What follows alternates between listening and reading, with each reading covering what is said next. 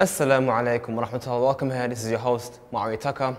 We're here continuing on our Prophetic Chronicles, where we discuss the lives of our prophets, starting with Adam alayhi salam, and inshallah ending with Muhammad sallallahu alayhi wasallam. So we are continuing on our story of Yousuf alayhi salam. We got halfway through his life. We spoke about how the dream he had when he was young, how he understood the meaning of the dream in terms of that the stars were actually people, but his father warned him, don't tell your brothers about this dream. So it was understood the meaning of the dream, but the details of when or how it would happen was unknown. But his brothers found out, they made a plot, they threw him in a well, he was taken away to Egypt, sold into slavery, and eventually he was tested. He was tested with the wife of the one who purchased him, the Al-Aziz, the rich person who purchased him, who had hoped that Yousuf will grow up to either be adopted as his own son or be some use towards the family. But his wife became infatuated with Yousuf. She became infatuated with his beauty, and she wanted to have him for herself. So she closed the doors and she wanted to have her way with him, but Yousuf, being a prophet of Allah, resisted the temptation and told her, no, how can I betray my Aziz, the one who purchased me? But she persisted, and Yousuf refused and ran away with such force that as she grabbed his qamis, she tore his qamis. But as it was torn from the back, when she accused him of bad behavior, the Aziz realized, or his owner realized, actually she's the one who is a liar. Then she wanted to prove to the other women who are gossiping about her, saying why she's infatuated with this slave boy or so on and so forth. She got them around, her friends around, and she brought Yousuf and showed her friends Yousuf, and they were so infatuated with him and amazed by his beauty that they cut their hands. So Yousuf, recognizing the ongoing fitna, this is not going to end. She's not going to stop with that one attempt, or even now she's showing her friends. This is going to escalate. So he requested that he be placed into jail so he could at least be kept away from this fitna. And that's where we got to in our previous story. So now we have Yousuf alayhi salam, a prophet of Allah. He's going through so many trials in his life. Number one, his own brothers, his own siblings betrayed him. They threw him in a well. And then after that, he was taken by strangers and sold for a useless amount. Because as I said, بِثَمَنِ بَخْسٍ, by a useless amount of money, not worthy of the Nabi. And it was sold into slavery, raised in a household, and then if you think about it, he was subjected to abuse from the wife of his owner. So you can see here, there's trials upon trials upon trials, and now we have the next layer of trials and tribulations, where he's now placed into prison. Now, prison is not a nice place to be. You're away from, your freedom has been taken away from you. Already Yousuf had his freedom taken away from him by being sold into slavery, but at least he was able to move around. He was able to eat what he wants and go out in public as he wants. But now he's in prison, he's in jail with other criminals, subhanallah. But even in that situation, Yousuf was patient. He had patience, he had sabr. And he maintained his sabr while in jail.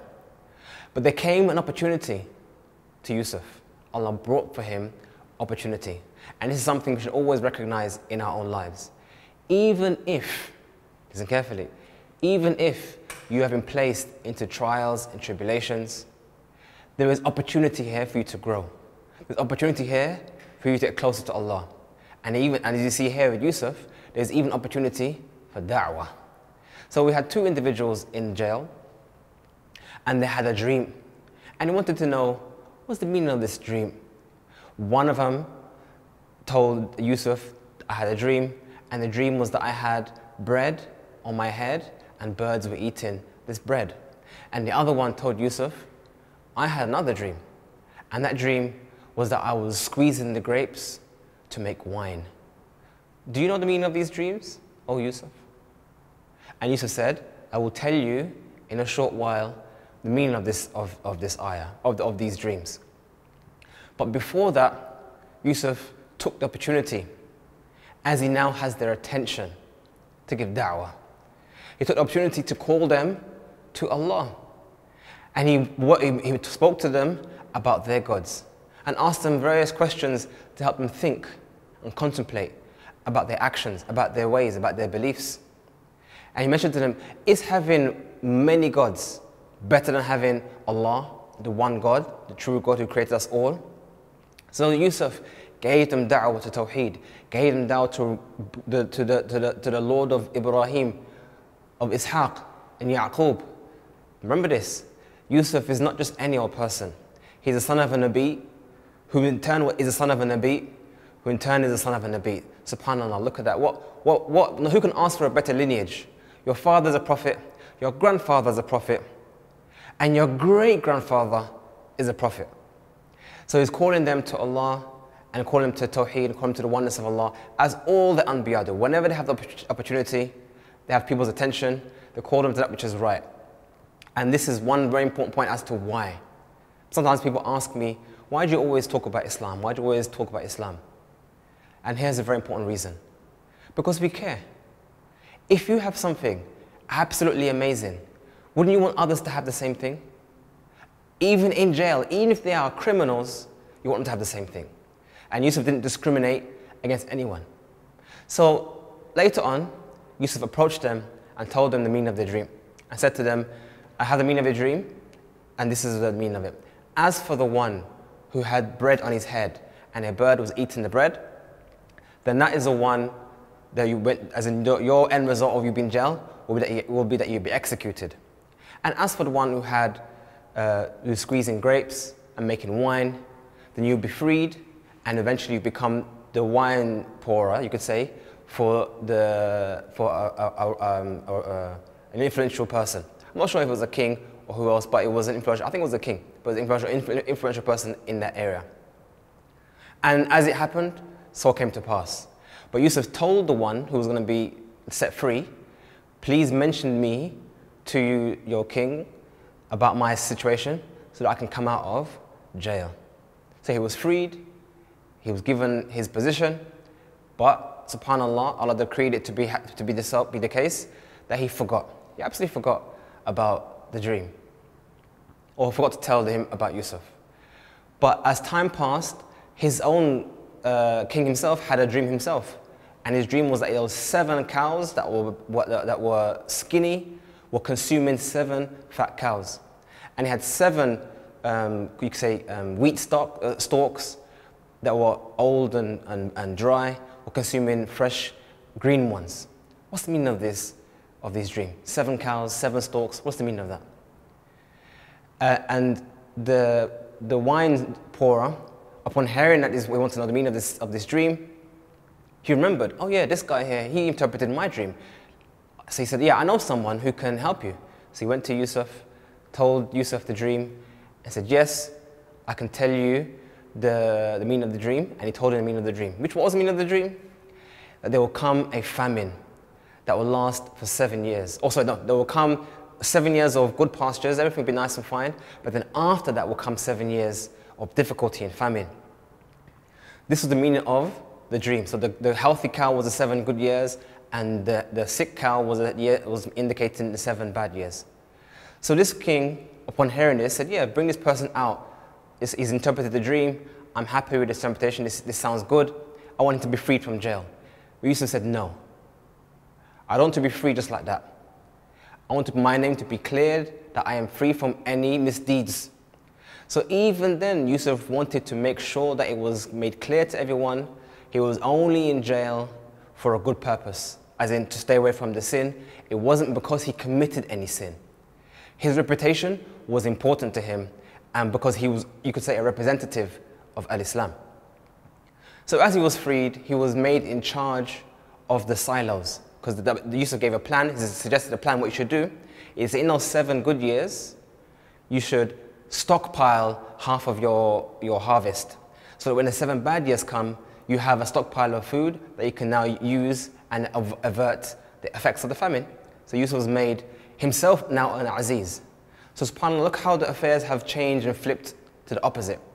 He's gone from poverty, being a slave, sold into slavery by travelers, being in jail, to now being an Aziz himself. He's now an honorable, a person of influence and power himself. And that was, you could say, this turn of events for Yusuf. Now he was a person of power and influence in Egypt. However, as time came, eventually that famine came, and his brothers traveled from Palestine to seek some food from those silos, because they became known for having provision. So as they went there and they approached Yusuf, bringing their money to exchange for this food, Yusuf recognized them, but they didn't recognize him. So he had the opportunity now to try and get his father back. If Yusuf had said to them, "Oh, it's me, I'm Yusuf, I'm here," there's a possibility that he won't be able to see his father again. Maybe they'll make up a lie, maybe they may do many things. How does he get his family to come back or to unite with his family? So what he decided to do, he said he made the exchange, he gave them the food that they wanted, but as he told those people who were loading up their bags with food to secretly put back into their bags the wealth that they had brought to exchange for the food. So they went back to Yaqub. They told Yaqub there's an amazing man, an Aziz, in Egypt. And he's got lots of food, there's produce there, we can find help, and there's more benefit there. And look, he's actually returned to us our money. SubhanAllah, we actually got free food. If you think about that, what was the benefit, what was the wisdom of returning that, or giving them that money, their wealth back to them? It was to build trust. To build trust so that they can trust him to come back. Because Yusuf noticed that there was one person missing, Binyamin, his brother. So he noticed that he suspected, I should say, that the reason why Binyamin hasn't come is because his father was unsure. He was unsure what was going to happen. So by giving them back their food, they're now murtah, they're now relaxed. They're happy that this person is an honorable person, is a righteous person, and inshallah everything will be fine. So when they returned back to Egypt with Binyamin, then he saw Binyamin. Obviously he didn't recognize him, because remember, they saw Yusuf when he was young. But Yusuf obviously recognized them, because obviously there's more people there to recognize. And during that encounter, he managed to speak to Binyamin privately and revealed himself. "It's me, I'm your brother, it's Yusuf." And if you remember from the previous episode, how was Binyamin special? Because Binyamin was what's called akhun shaqiq. He was actually his full blood brother from the same mother and same father. Whereas the others were from other mothers. Anyway, so Yusuf had to have another plan, another plot. How can I now convince them to bring my father now? Because I managed to get my brother here, and I want to convince them to bring my father. But still there's the issue that who knows what will happen between this time and that time. Maybe they won't bring them our father, maybe they might make up some lies. Many things could happen. How can I convince them to bring my father? So Yusuf made a plot to place within their bags, their traveling bags, as they return back home, a vessel. And then to send, you could say police or something like that, or guards, to search the vessel for this stolen item. They didn't steal it, but it was for a stolen item. So when they were on the way home, as they're just about to make their way home, they were confronted by the guards. The guards accused them of stealing. Obviously, they said, "No, we haven't stolen anything." But then they searched the bags and they found this this vessel inside one of the bags of Binyamin, giving Yusuf the excuse to keep Binyamin in Egypt. Think of it this way: if Yusuf has just said, "No, I want to keep him here," that would have indicated that he's an oppressor, that he's an untrustworthy person. But instead, by making it as if Binyamin stole, then he's justified to keep him. He's not oppressive, he's doing his job. So therefore, when they found this, subhanAllah, the brothers made up some lie. They said, oh, he stole just like his brother before him had stolen. So they kind of did try almost in a way distance themselves from the act for their own selfish reasons, you could say. But the point was, Yousuf was given opportunity to keep Binyamin in Egypt, therefore given a motivation to bring the family forward, or to at least have some reason to force the issue. So they went back and told their father what just happened. Binyamin stole, what can I say? And obviously his father, Ya'qub, or their father Ya'qub, again understood, still having trust in Allah, understood that this is inshallah part of the plan of Allah, and that it's not, something that's the end of the time. That you can hopefully get him back. So they sent him back. They sent their sons back. So go to Egypt and go and see if you can find Binyamin and see if you can find Yousuf. Indicating that Ya'qub had knowledge. Obviously he's a prophet, he's a Nabi. And he knew that Yousuf wasn't dead. Hence why he told his sons, go and find your brother Yousuf. So they returned back to Egypt to go and plead and say, please can we release our brother Binyamin. Even one of them at one point said, take one of us instead. Because they knew that Binyamin and Yousuf was very beloved to their father Ya'qub. And at that moment, subhanAllah, Yousuf revealed himself. When they returned to Egypt, he revealed himself and said, they said, look, do you not recognize me? Do you not recognize that I am your brother Yousuf? And what you had done before, and the sin that you had done? But he calmed them down and said, I'm not here to seek revenge. I'm not here to seek revenge. Here is my shirt, and take it, and go and bring my father back.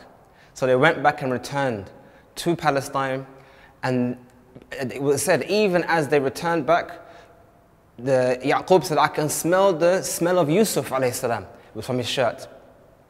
Anyway, so they threw that shirt onto Ya'qub, and his eyesight came back because he became blind apparently from crying so much. And that was the excuse given to bring Ya'qub back to Egypt. And when they returned to Egypt, they all fell down in prostration to Yousuf. And then it was said, لَقَدْ صَدَّقْتَ الرُّؤْيَا. This is the interpretation of your dream. The dream of the 11 stars being his brothers, the sun and the moon being his father and his mum, all of them making prostration to Yousuf. This is an amazing story of Prophet Yousuf, and inshallah we'll continue the story of the Prophet sallallahu alaihi wasallam. Assalamu alaikum wa rahmatullahi wa barakatuhu.